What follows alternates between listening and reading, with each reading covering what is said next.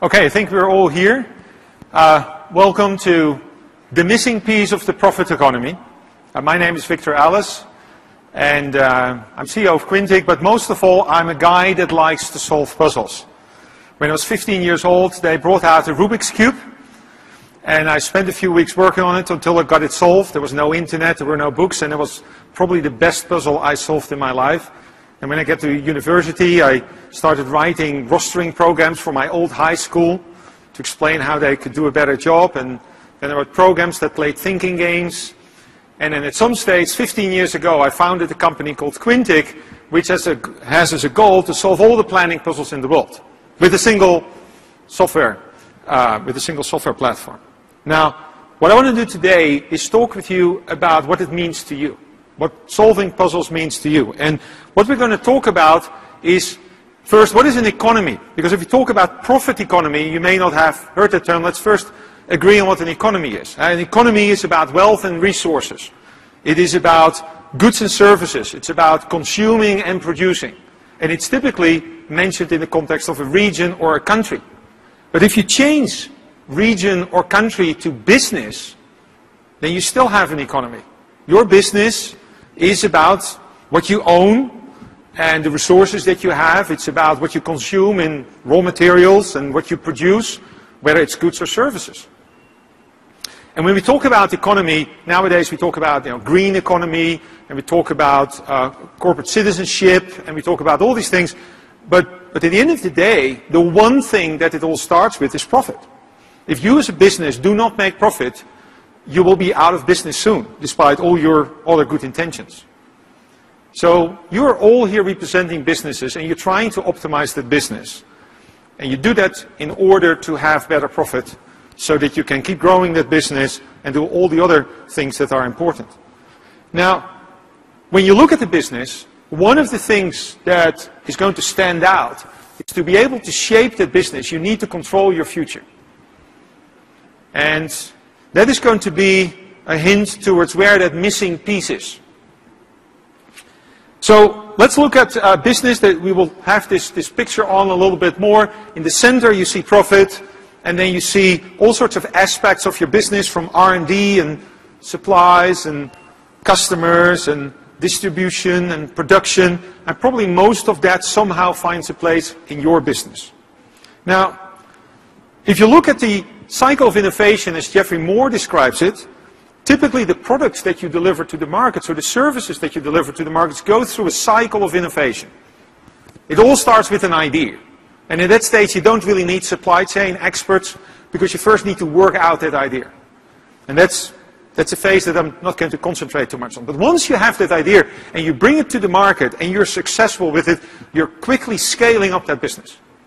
And now you have all sorts of supply chain problems. Where do I put my factories? How do I set up my distribution network? And that distribution network that I have this week is not going to be good enough 3 months from now, because I'm ramping up this business. Do I need to open factories in China? Do I need to go for a global rollout? So this exciting phase where you're deploying at scale, you have all sorts of supply chain challenges in creating that supply chain. But then at some stage, no matter what, competition catches up. And it's now no longer the question whether you had the best idea, but also, can you manage it as efficiently as possible? And then, no matter what, and no matter how great the idea is, at some stage there is an end of life, and then, something new comes in. And, I have an iPhone, and, 2007 the iPhone came on the market, and it was the coolest thing ever, and Apple's challenge at that point was, how do we scale up that production? That was their phase of deploying. And right now, when I look at all my colleagues, everybody either has an iPhone, or they have a Galaxy, or maybe a Windows phone. They're really in that third quadrant now. It's now managing, how do you look at prices, and how do you deliver better, and do you have it in red instead of in only black and white? And at some stage, and I don't know when it is, at some stage, the iPhone will no longer be, because it has gone through that cycle. So we all go through that cycle. Now, it's the top 2 quadrants. That's why you're here. Because you need to grow your supply chain, or you need to manage it to efficiency. And in both cases, which is 80% of the life cycle of these kinds of products, there is a challenge if you look at the timeline. So this is how you can look at your business. If you look at where you are today, which is we are here, then you can look backwards and look back at what happened yesterday, what happened last week, what happened the first 5 months of the year. And you will have, good moments, maybe depicted as, a little bit higher. You had bad moments where you had some issues. But there is this single reality that happened so far. There are no decisions to be made. You can't go back to the 1st of April and say, oh, let's do that differently. Now, if you know what happened, if you want to know what happened, please go and look in your ERP system. Because it will have it all. It will tell you exactly what happened. And that's great. Because, it helps to know what happened in the past. If you want to know what happens right now, you probably have some sort of an execution system that is about the approximately right now. It's about the very recent past, what happened in the last few hours, orders that may still be open, but you still finalize it. And it also reaches into the future by a little bit. Some schedules are already on the shop floor, and really you can't change them anymore. People are, putting raw materials in front of the machine. Drivers have their papers to go drive somewhere. Employees have their schedules and know what they need to do, and you can't just say, 5 minutes from now, change everything. In most cases, there's a little bit of commitment to the future. But then when you go further into the future, and it starts a few hours from now, suddenly you have all these choices, and more choices, and more choices, until, if you look a little bit ahead, you have like an infinite possible number of futures that you could still shape. Sometimes it's just, who's going to do what tomorrow? Many employees, many drivers, many production machines, many orders. Who's going to do what in what sequence and where? And the number of possibilities increases very quickly when the horizon goes further forward. Then you get this like infinite number of possibilities. Now the problem is these are not all equal. All these different futures have a different evaluation. In some cases, you've missed an enormously important order for a customer, and now they are, canceling some contracts, they're demanding some demurrage or penalties or whatever, and in other cases, you've just done great. The question is, how do you navigate all these possibilities? I'm not sure if there's a red light somewhere. Oh, there it is. Right, so over there. Now, and this is what the missing piece is. Because in most businesses, when we look at how you're managing your future, many people use an Excel sheet for their demand planning or their S&P planning. They have planners who make really smart decisions. At least that's what you hope, because that's what you hire them for. But if you ask them, so how many schedules did you look at? Their answer is typically, well, the one I just made. If you ask, well, there's like an infinite number of possibilities. How did you look at that? They're like, well, I just made a really good schedule. I'm good at my job, so we're doing that. There's no way that you really master that future. And your ERP system is not helping you. They're just telling you what to do, not how to do it. And that's a problem. That's a problem. And what I'm going to do is I'm going to look at 3 aspects of your business. One is the distribution side. One is the production side. And the third is related to people that do work. And look a little bit in more detail what this really means.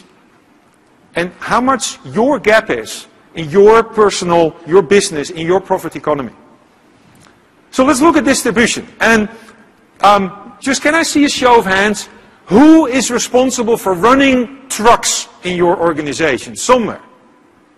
There are somewhere. There are a few people here, right? Running trucks. Do you have as many as 6 trucks? More, even more. Okay, so this would be a simple example then. So here we have 6 trucks. We have 43 delivery locations, and we do that from a central depot. Well, that seems like a relatively simple puzzle, so let's look at that. Now, unfortunately, if you look at that whole network of all possible connections, the total number of ways to do this is about 10 to the power of 50. And to understand that number, yes, that's more than 1 million. It's even more than 1 billion. It is about equal to the number of atoms in planet Earth. So if you want to inspect all of these options, it's like inspecting all the individual atoms in planet Earth. That's a lot. So the question is, how do we come to a good solution? Now what you practically typically do is someone starts out and they create a solution. There you go. 6 trucks and we deliver everything. And then someone looks at it and says, well, that's kind of strange. You have here, there is that okay? Couldn't you better go like there and then back? That seems shorter. And then the answer is, yeah, but this customer has a important time window, and otherwise we would be there too late. And then you see that the visual is not everything, because there's also time windows. And if you wonder, is this other truck capable to pick something up? Yeah, but the size of the load is already exceeded, is already the maximum of what you can do. So it is quite possible that this is the best solution. And your planner would probably tell you, this is a really good solution. This is how we typically do it. We send one guy to the west, and we send one guy to the east, and then a few there, and this is how we do it. And it's 504 miles. We deliver everybody on time, all good. Then there might be this question, well, this kind of thing that can never be right, but if there's a single entry road in that community, you can go left around or right around, so sometimes you have these circles. Now, in this particular case, there's another solution which only uses 4 trucks. This solution doesn't necessarily look better up to the naked eye. I can go back, this one, or this one. You don't see the difference. But in your bottom line, it's 8%. 8% difference. Most businesses do not realize that they're losing this kind of money on different routes. And that's only 6 trucks. So now let's make it a little bit more scalable to what you are probably doing, because you probably don't have 6 trucks. Let's look at an example where you have 100 trucks. Anyone has 100 trucks? There you go. At least 100 trucks. This is 1,000 deliveries with 100 trucks. The number of possibilities now is 10 to the power of 2,500. Is that the atoms in the universe? No, that's only 10 to the power of 80. There's just no way that we can describe how many options there are. So anyone who says, yeah, we looked at everything and this is the optimal solution, bullshit. Sorry, had to say.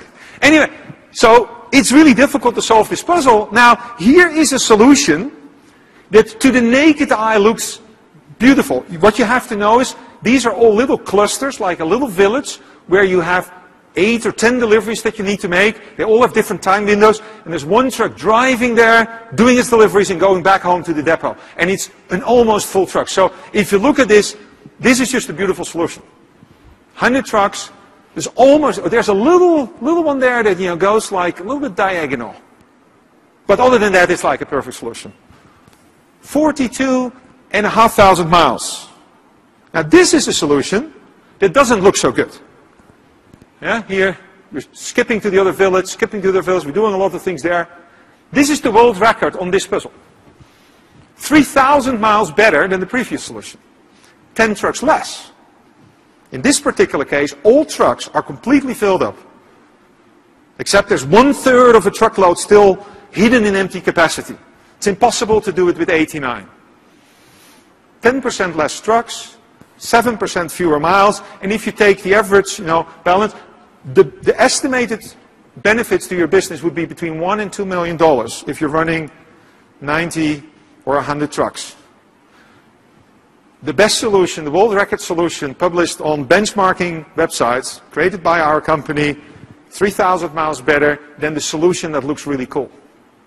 So this, to my mind, proves the fact that you cannot just trust good-looking solutions, or planners making solutions, or people inspecting a single solution, or going for some heuristics that, you should never have these little, shapes where routes are crossing each other. Now, the question is, does this really happen in practice? Well, if you look at some of the examples that we see in our practice, one of the things we do for a lot of companies is we do benchmarks. We ask companies, oh, you have 90 trucks or 100 trucks, tell us what your rules are. Give us the addresses of your customers. Give us the routes that you actually run for a week. And then we'll run it through our software. It has never happened that we weren't at least 5% better. Never. And then typically what happens, we give a solution, and they say, yeah, you can't do that. Oh, there's another rule, we'll add the rule, still 5% better. Typically, we're between 5% and 20% better.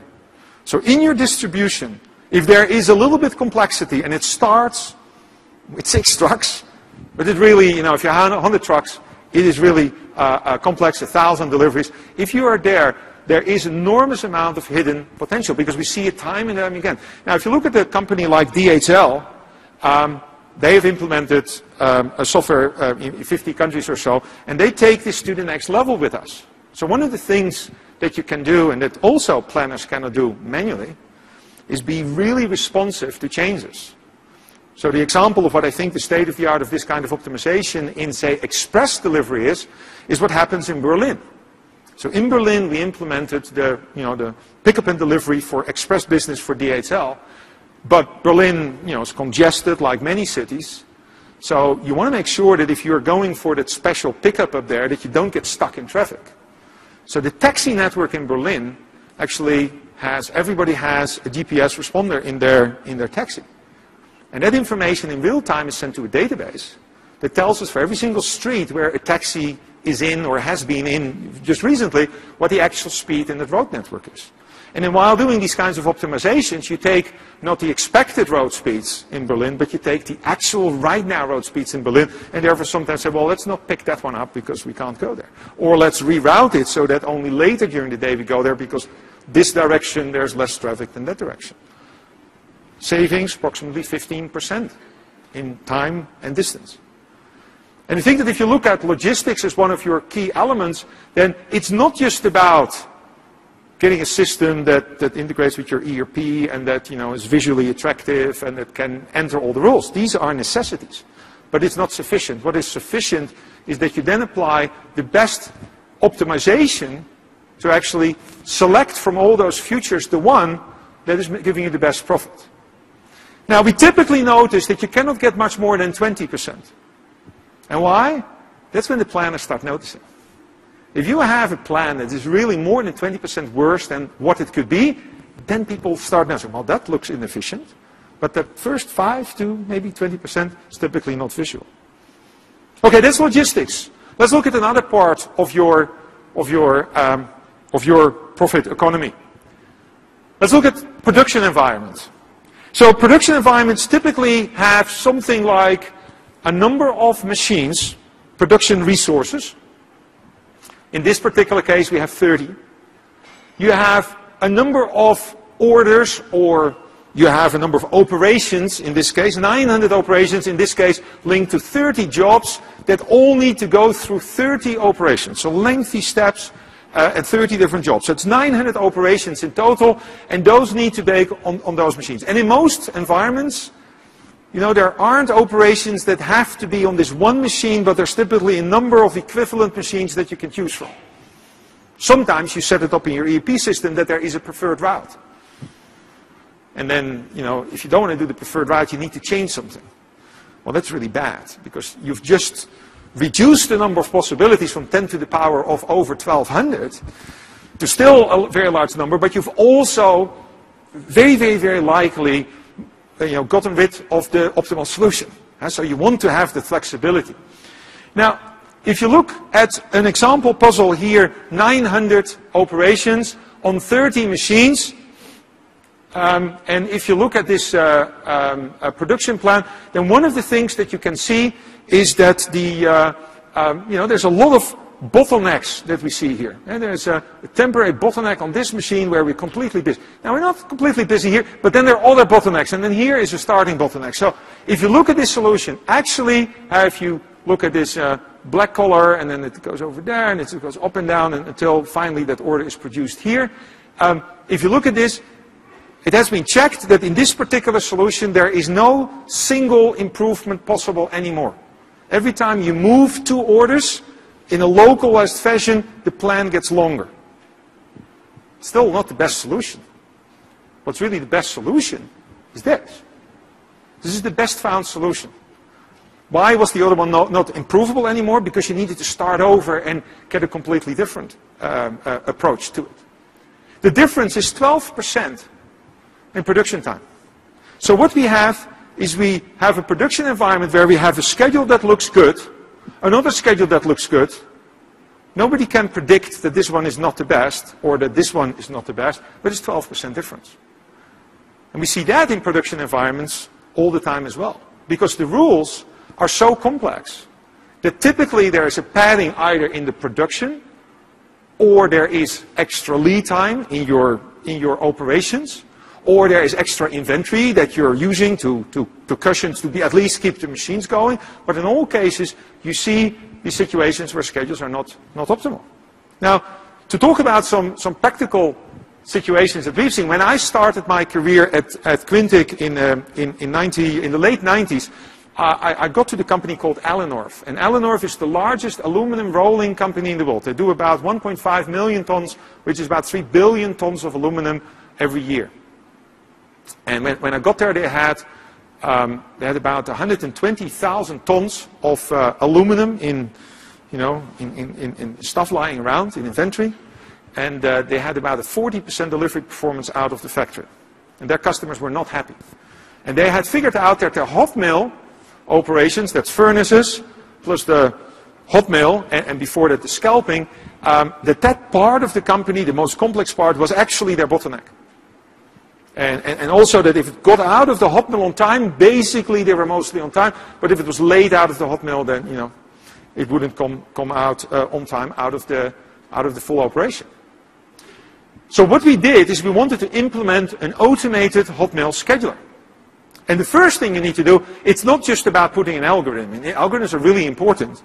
But first you need to understand what the puzzle actually is. And in most cases, people don't really know what the puzzle is. So I sat down with the then supply chain manager, and I sat down with him, so what's the problem at the hot mill? He said, well, the first thing you need to realize is raw materials called ingots are really not the problem, because we are owned by Novellus and by Hydro, and they deliver us the ingots when they place the order. Or, they place the order, and then when we need the ingots, they make sure that they're here.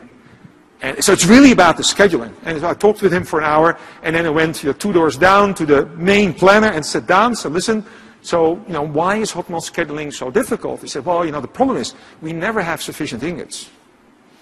And his boss had just told me something else. So there was a different perception already.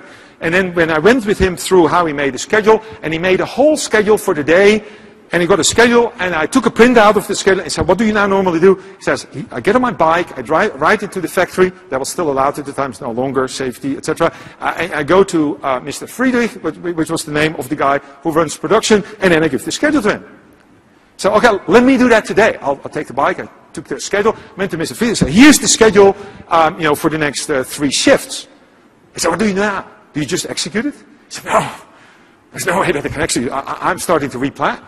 So he just made it. I said, yeah, but it's not a good schedule. How do you know? You haven't looked at it. Well, let me look at it. I said, oh, yeah, you can't do that. I said, what can't you do? Well, you can't run a 370-degree ingot and then followed by a 250-degree ingot. This is Celsius. I have no idea what that's in Fahrenheit, but you can't do it because the temperature jumps will wreck the second ingot. So why did he just schedule that? I said, well, what do they know? They're, planning. So the first thing you need to do is you need to create a system that connects all these people, that shows whether we have the ingots or not. And it makes the supply chain manager ensure that we finally get them. And that connects the knowledge of the person in the factory with the knowledge of the person who is doing the plan. So fast forward, a year later, we had a system in place that knew everything. So every time they were violating one of those temperature rules or other rules, there would be a little red smiley at the start of the line in the scheduling system. And we've done some tests where, we printed out the schedule, we took off the red smileys, and then we showed it to production and said, tell me where the red smileys are. And then for every red smiley they missed, you asked, oh, so is that now allowed? Because the system says it's not allowed, you say it's okay. And the ones that came up with that the system didn't know, hey, there's a rule missing. And that way we made sure that the rules in their heads and the rules in the system were the same. And then we went to the planners, and they made the schedule the way they always did it. They said, well, the 30 red smileys, I'm not going to take that to production because they're going to complain. And the moment they realized that that was the case, they could make schedules with virtually no red smileys. And that's when we switched on the optimizer, because now we had a system that was completely in accordance with all the best knowledge in that factory. And then when we started switching on optimizers, we got a very interesting case. What happened was that we created some KPIs. Not the kind of KPIs you have here in your SAP system, because they tell you how yesterday went. No, it was the kind of KPIs that said, this is how your productivity is going to be tomorrow. And you can still change it because you haven't released the schedule yet. And it was a KPI that was about how they used the capacity in the furnaces. And they always said, well, we are like 95% full. And then when we had calculated the KPI, we said, well, 90% full, but sometimes the furnace is standing there waiting for the hot mill and it's just keeping it warm. That's lost capacity. And sometimes you're putting things that need 10 hours and 20 hours together, and then the 10 hours get overcooked. So That's lost capacity. So when we calculated it, we got to 69%. So your schedule is only 69% efficient. And after, we got people got their heads around it, so let's put on the optimizer. And we switched it on, and it created a schedule with an 80% efficiency. 80% against theoretical 100%. Only if all the products are the same and everything goes on time. So we weren't aiming for 100%, we were aiming for the best possible. And the schedulers didn't like that. But next day we came back in and they had scheduled, they were smiling, and they had an 80% schedule. They said, you were using the optimizer. I said, no, we did it ourselves. I said, well, that's okay. Let's have a little bit of fun. So we started tuning the optimizer, and we got to 84%. And I think that was like the world record, probably. Within a week, the schedulers were at 84% as well. And they refused to use the optimizer. So I went to the supply chain manager and said, well, you shouldn't really care about that. If they manually, in this particular case, can get to 84%, then that's good. But you need to keep them honest. Every time someone new comes in, you need to get them to that. So a year later, one of the schedulers retired, and someone new came in. And within 2 weeks, he was at the 84% level. So we talked to him, how do you do it? So there's a really cool optimizer. And the whole idea is that to make this work in practice, you need a platform that really understands your puzzle. Then you need to empower the planners to do whatever they like, but you just need to measure them on how good is it. And if you look at this picture, and it says, well, this is 12% improvement, or this is 3,100 minutes, then all I care about is what is the outcome? What is the future KPI that we just measured? How good is it? And then in some cases, the puzzle is relatively simple and a planner can get close. And in some cases, like in logistics, you have no chance at all to do it manually. And as a result, you need the optimizer. If you now look at Elenorf, their delivery performance went from 40 to 90%. They got rid of a little over $100 million in capital. And they increased productivity at the same time. They're still a very happy customer. Let me look at another area. Is there anyone here who actually has to manage people? Where your puzzle is to roster, or, and where it's not just about trucks or production. And there were a few production people, right? That's why I told the story, the production people here. Okay, good. Fortunately. Okay, so now managing people is difficult because the problem with people is they want to work 8 hours or so, and they like to do that continuously. Like, I start at 9, so I want to be off at 5. In many businesses, that's not handy. If you look at air traffic controllers, for instance, first flights are at 7, and then there's a lot of flights at 7:30 and 8, etc. We need air traffic controllers then. And then we want to give them a break for until like, maybe 4 p.m., 5 p.m. And then when everybody flies home, we want them for another 4 hours. Now, the unions are against that for some reason. So we need to figure out how to get the right person at the right place at the right time and to manage those peaks and troughs. Okay, so scheduling is difficult if you look at getting enough people there. Now, in this particular case, I have a very simple workforce planning puzzle where we don't even look at that demand curve. We just have a bus line, and we have two bus lines. Line 1 and line 2. And every day we need someone to cover the morning shift and someone to cover the evening shift. And to do that, so that is 6 days, and that is 2 shifts a day for each line. So that's 24 gaps we need to fill in, 24 assignments. Now, we do have here 6 drivers, and they're available on those 6 days. So in total we have 36 possible shifts that they can work. But drivers need to have the day off every now and again. That's the dark gray here. And they also have preferences because we don't need all 30 remaining ones. We only need 24. So there's 6 more places where we can give someone the day off.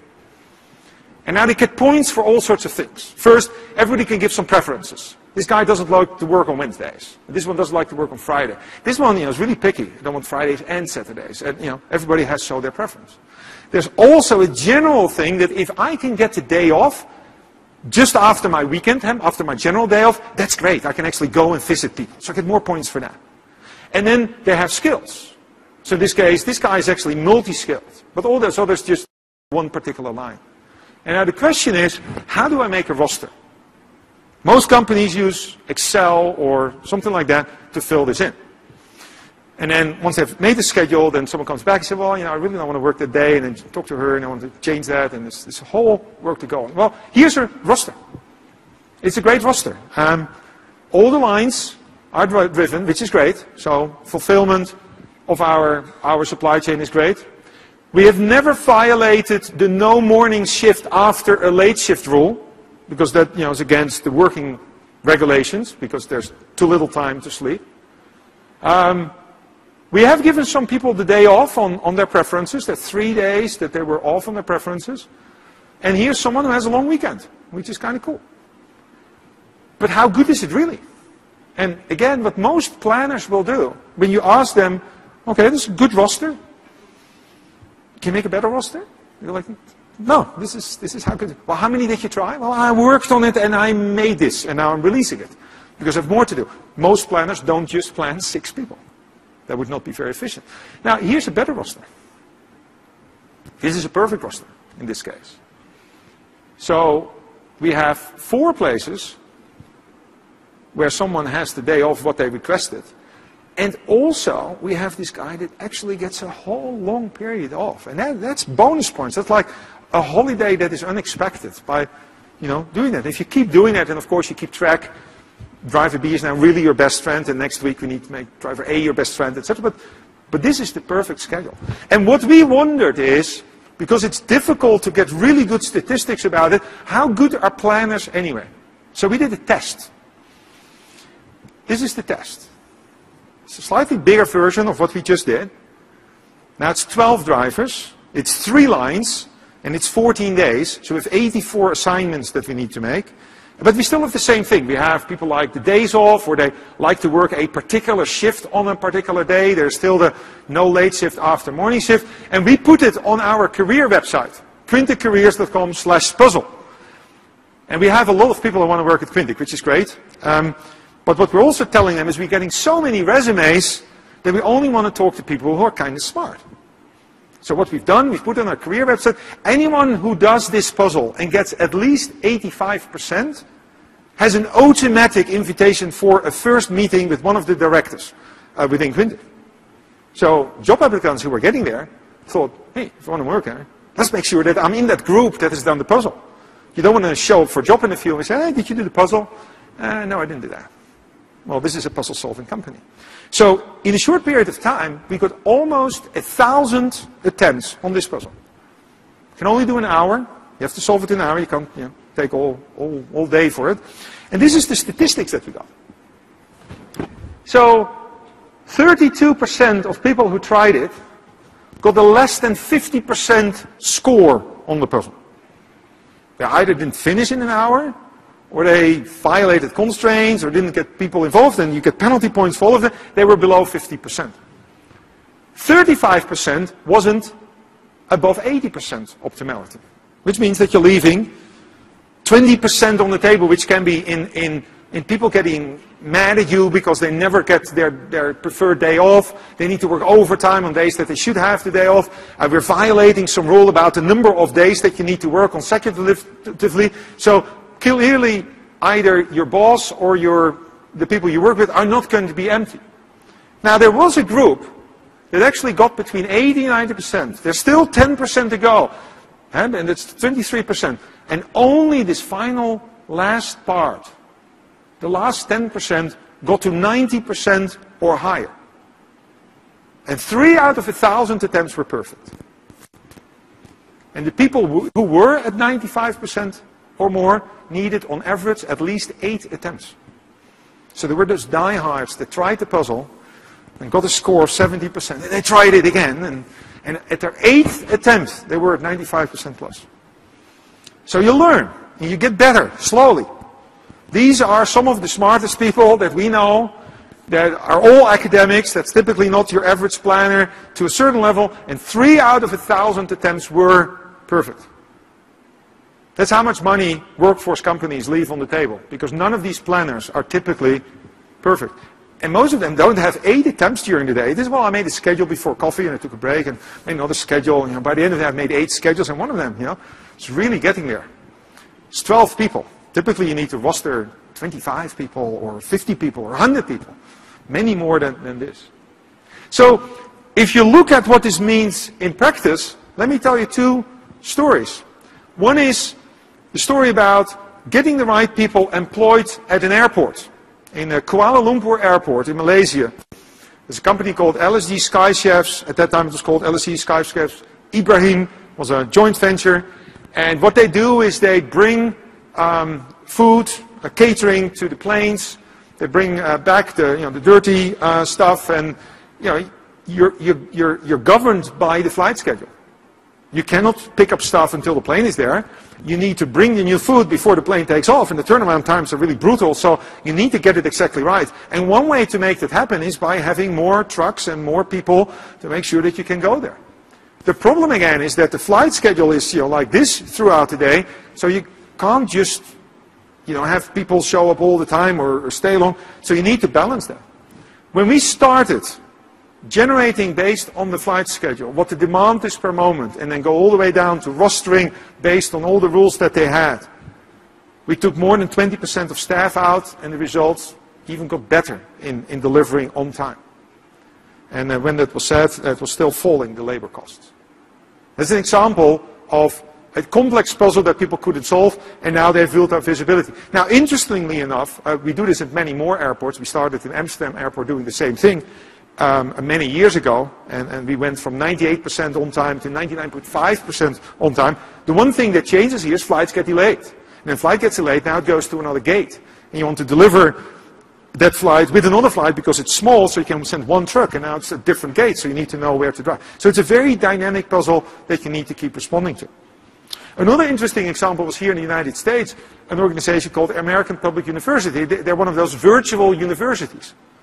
They have teachers that get online in their system, and you have students that are all over the place, and sometimes they have asynchronous sessions. You ask a question and you get response back from your teacher, from the class that you signed up for. And sometimes you have sessions where you're all logged into a GoToMeeting or whatever it is, where you can all discuss things. They have 1,800 faculty.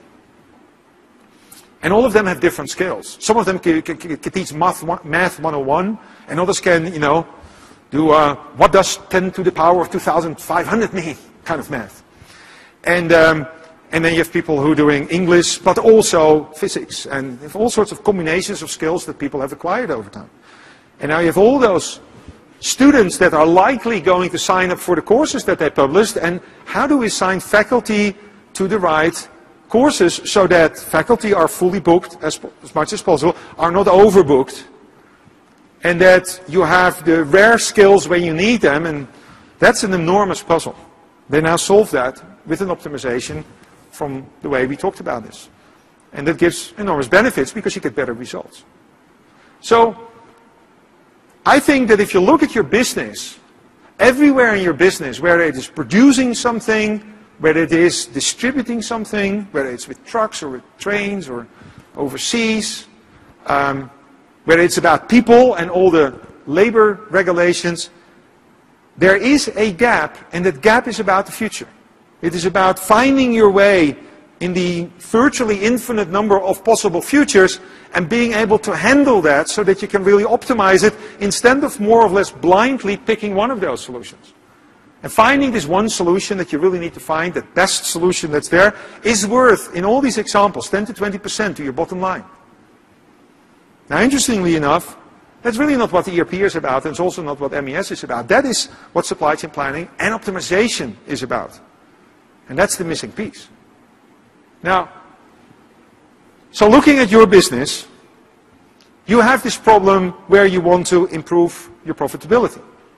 And whether you're ramping up, it is to make sure that you have funding for doing the ramp, or whether you're managing to efficiency because there is competition out there, you need to be efficient. And that 10 or 20% is worth a whole lot. Because you're not alone. There's other businesses out there, and they just look like you, and they're all doing similar things to make sure that they can manage their business. And in the last 10 years, everybody got the same. Everybody got ERP. Everybody put in some sort of an ERP system. And now everybody is great at looking back. But how do you look into the future? And that's where the differentiators, that's what the missing piece is. And that's where supply chain planning and optimization comes in. Thank you. Any questions? There's a question. So you mentioned that your company solves all planning problems with one solution. Yeah, so When we started the company many years ago, what we found is that if you talk to companies, and I visited like 30 or 40 companies that had planning puzzles, and this is talking 1996, 1997, just before we started, and what I was amazed about is on the one hand, everybody had a unique puzzle, and at the same time, everybody had the same puzzle. When I talked to them, they all were talking about strategic planning and getting a handle on your forecast. You need statistical algorithms for that. And you want to do S&OP planning to have an idea what to do. And then there's supply chain planning. Customer threatens with order. Now you need to determine when can we really do it. Now it becomes really specific. And then there's the last few days of scheduling, detailed sequencing on each machine. And what we found is you need capabilities for scenario planning for the future because you want to run through scenarios. What if we close this factory? What if we buy this competitor? And in detailed scheduling, it's all about detailed setup rules or changeovers or waiting times or fatigue rules. If you looked at it from an abstract point of view, it's all the same. It's capacity planning, it is sequence planning, it is statistics, it's scenarios. The capabilities that you need, whether you're a production company, a logistics company, managing people, the capabilities are the same. But then when you zoom in, the rules are all different. With LSG SkySafe, it's who can drive this truck, who's allowed to go in a Boeing 747, who has the security credentials to be on a flight that goes to the United States, because, this is, special rules. With air traffic control, it is who knows the northwestern sector of this airport, and have you done that in the last 3 months? Otherwise, you need to be recertified, and you need to go with a certified code. But in both cases, it's just a business rule. If you look at aluminum, it is about a wide to narrow rule on the hot mill. If you go to a paper company, it's about the color changeover. It's all sequencing. It's just what is your business rule. So what we did, we made a single planning platform. It knows about scenarios, about optimization in all sorts of ways, about changeover rules, about dependencies. And it has a business rule editor that allows you to say, it's about colors, it's about temperature, it's about width, it's about distances, it's about depots, it's about driving time. So that single platform is the same for all our customers. When Walmart is driving trucks around the US, it's using the same software that the FAA is using for rostering air traffic controllers, the same as Novelis is using for planning their factory. And on top of that, there is a template that says, oh, you're in logistics. Some of your rules are driving regulations, 11 hour on the road, 14 hours, total, 10-hour night rest, and things like that. And oh, it's your aluminum. It's probably about, temperature. So there's a template that is then interpreted that makes it behave like your system. But it's the same software. You can download it from our website if you're a customer and you have a license key. But it's the same software. And that makes that we have been growing for 40% a year for the last years, because that same software can be applied to the most difficult puzzles around the world. And the advantage is that when we set a record on logistics optimization, that same sequencing software is used to sequence production factories. It's just really good at sequencing in very large search spaces. Does it answer the question? Okay, go ahead. Why do you need smart people? What's that? Why do you need smart people? Because you need to ask the right questions to our customers.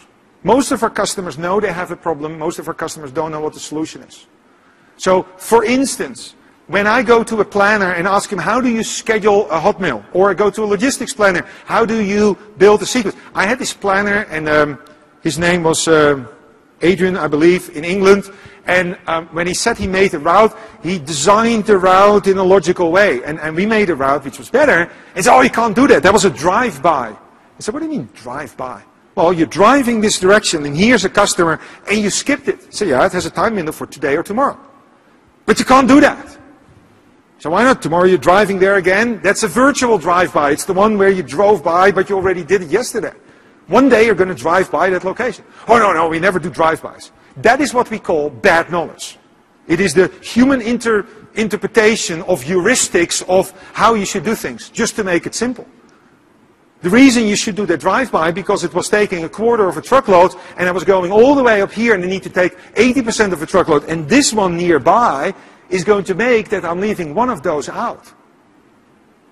Good knowledge is, my goal is to optimize the truck utilization. My goal is to minimize miles. My goal is to not run out my customers. And underlying real knowledge.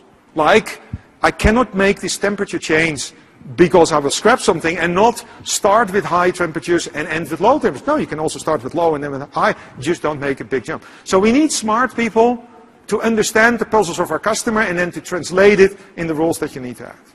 Yeah? Thank you. Next question. All your examples seem like they were deterministic problems. You deal with suggestions. Yeah, so one of the things is dealing with uncertainty. So if you look, for instance, in logistics, if you look at that specific benchmark, yeah, there was a particular solution that we had that was even better, but there was one order out of 1,000 that was half a second late. In terms of academic benchmark, that's not allowed. In terms of practice, sure, that's okay. Yeah? Now, the way you handle, for instance, in logistics optimization uncertainty, one of the ways is that you realize that throughout the day, there is a, you may not show up exactly at 5 p.m. if you're calculating that you will be there at 5 p.m. You've already done a whole day, you may have been a little bit fast here, you may have had the traffic jam there. So one of the things that you do is you're taking into account in your cost function that 4:59 p.m. isn't perfect and 5:01 is terrible. What you're doing is, well, 4:30 starts to be a little bit late and the cost function starts ramping up and then towards 5 o'clock it starts becoming more and more expensive. And the fact is that you're not just delivering 1 minute on time, you're making sure that most of the orders fall in a place where you actually have a little bit of spare, so that you can handle some of the dynamics during the day. So there are all sorts of ways that you can take into account that your puzzle is not just to get a theoretical solution, but get a practical solution. Now, in other cases, in forecasting, there's all sorts of statistics, and you do forecast errors, and there's way more to say about it, but generally there are ways to analyze what the kind of disruptions are that are likely, and based on those disruptions, you can make your plan more robust, and as a result, get better plans. Does that answer the question? More questions. There were a few more hands. Yep, I can see 11 minutes. I can't read it, but here it says 11 minutes. Okay, good. What about the situation where you might want to go back and renegotiate the requirements of your customers? Yes. Yeah, that's a good question. The question is, when sometimes you may want to renegotiate requirements from customers because they're really costly. That's where scenarios come in. And besides that, you can use planning systems to run your business on a daily basis. You can find that certain things may be really costly. For instance, if you're doing workforce planning, and we did that for the Italian railways, before the high-speed railway was put in place, it's a company called NTV, and they were hiring people and doing negotiations with the unions about some of the labor roles. What they used our tool for is to figure out, what if we're allowing 7, 8, and 9-hour shifts in a certain mix, or only 8-hour shifts? And then you can run scenarios and say, hey, if I do 7, 8, and 9-hour shifts, that gives me so much flexibility that my costs go down by 5%. Okay, let's do that. Let's do that. And be willing to give them 2% more pay, but we get the flexibility. So if you look at scenario-based planning, you can use these optimizers not only to run your current problem, but also to change your problem. Make time windows, not 4 hours, but 2 hours. Your delivery organization for, say, home delivery. And you always give 4-hour windows to your customers, and they hate it. Because that's half a day they have to stay at home. What if you can give them 2-hour windows? How much more difficult does your plan become? Well, you can just simulate it and then see, well, my plan becomes so much more difficult. And so we need to charge a little bit more, but then we can give 2-hour windows. And maybe the customer satisfaction would be very good at that. So, yes, you can also do that to think about some of the rules that are limiting your puzzle. Yeah? Any other questions? You talked about the adoption of the planner. Planner has challenges and people are on planner. Ever ride along that with the driver? How do you consider the driver always feels better than the planner before anything else? Have you overcome the adoption challenges with the driver? Yeah, so it is a good point. What we have seen is that there is 2 parts to getting drivers, planners, production people to adopt the system. The first part is really on us and on people out there claiming to do planning and scheduling, and especially some of the ERP vendors who are typically very limited in that. What typically happens is the first plans that you produce in a project like this are not complete. They're planning a fantasy world. It's the moment you go to Mr. Friede and say, here's the plan out of our new system. And then he says, well, you're not allowed to do the temperature jump. I said, well, yeah, it's too bad. And he goes like, yeah, I'm not going to do it. And he's going to replan everything. But every single day you get the plan out of your system and it's ignoring the temperature rule. Or there's this particular tunnel you can't go through because you're driving liquid oxygen and that's combustible and therefore you're not allowed to do it. And you're sending them through that tunnel every day again. If your puzzle isn't 100% fit, then it typically is a 0% fit. And the fun thing about transactional systems is you can typically manually override things. In optimization systems, you leave a gap open, it's a small gap, the optimization will ruthlessly exploit it. So you have this one distance that is negative. Every driver goes through that because now we have negative distance. There's something that's not allowed, but it seems allowed. We are going to do it all the time because it makes our life easier. And as long as your implementation group says, yeah, well, you know, it's a compromise to implement software, those people are all perfectly right that they don't adopt the system. And you get the post-its on the back screen, you get the Excel sheets on the side, and 5 years later you come back and what's your business benefit? It's not really there. But if you are willing to listen to those people who actually know what their problem is, and you take them away, and you go through the effort and say, well, this is the schedule we created, tell me what's wrong. We knew that. See, red smileys, we knew it. So that's okay, we're now aligned. Then suddenly you can go to the point and say, now let's agree, you execute the schedule. Or you have to tell us which rule you were missing. And in most cases, we make production people, maybe not the individual drivers, production people responsible for that knowledge in the system. They can maintain their own rules. And what I've seen all the time is that suddenly production people become your best friends. Mr. Friedrich, I still remember him. At some stage I was at another place and I called him personally and said, listen, there's something that I want to know. Can we do this in a hot melt factory? So oh yeah, I'm happy to explain to them how to do that. Why? Because he was so happy with what we did for him. And in optimization, a 90% solution typically gives you a 0% real solution because the plan isn't right, you need to start replanning it, and you more or less can start from scratch. So it is a burden on us to get all your rules in, but once you have them, 10%, 20%. Yeah? Next question. Still have 6 minutes, so we're good. 6 minutes, yeah. Or 5 minutes, I can do 5 minutes. Not wearing my glasses. Any other questions? No more questions. We will be at a booth later today. If you have any further questions, thank you for being here today.